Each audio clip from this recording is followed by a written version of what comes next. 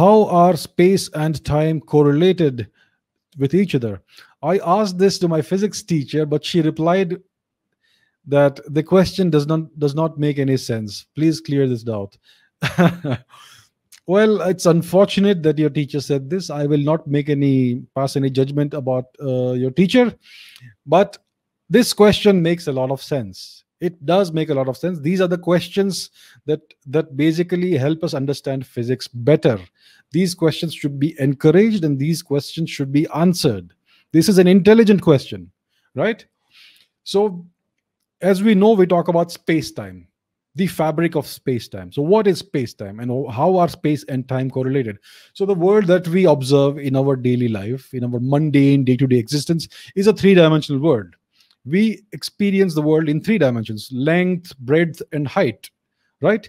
We don't think of time as a dimension, and we don't see any way in which it is related to the length, breadth, and height of the world that we live in.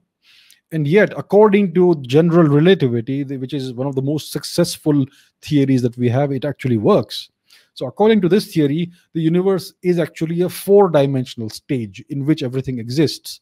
And time is the fourth dimension. It is intrinsically linked with the other three spatial dimensions. The three dimensions of space and the one dimension of time are all linked together in this composite fabric of space-time.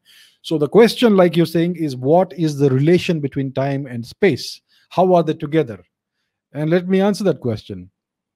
The easiest and simplest and best way to understand the correlation of time and space is to understand how matter affects time and space. So we know that matter warps space, right, in general relativity. And in the same way, matter affects time too. So if you look at the four-dimensional fabric of space-time as a sheet, like everyone does, and if you place a massive ball or any massive object in it, it's going to warp this fabric. It warps not just space, but time too. So mass affects space and time equally. So what does it do in space? It warps space, and this warping of space is what we perceive as the force of gravity. And similarly, it changes the way time flows as well.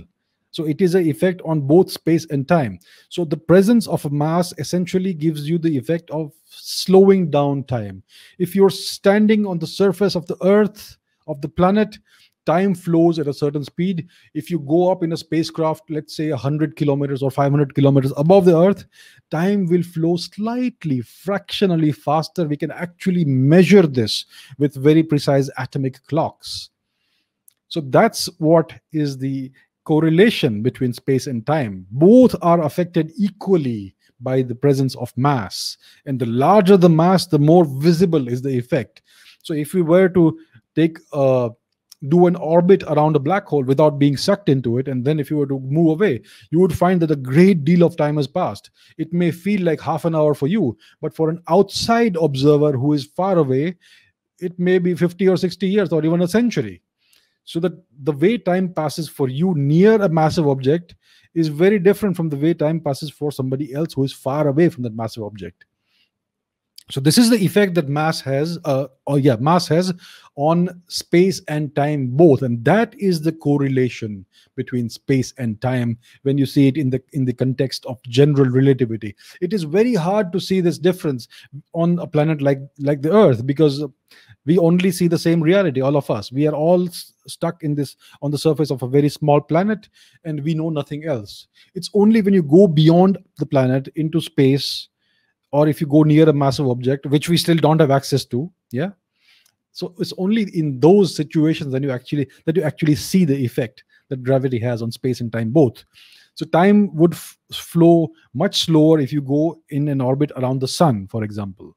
Maybe it would cut off a few seconds, or something like that. You can actually calculate these things with the laws of special relativity, right?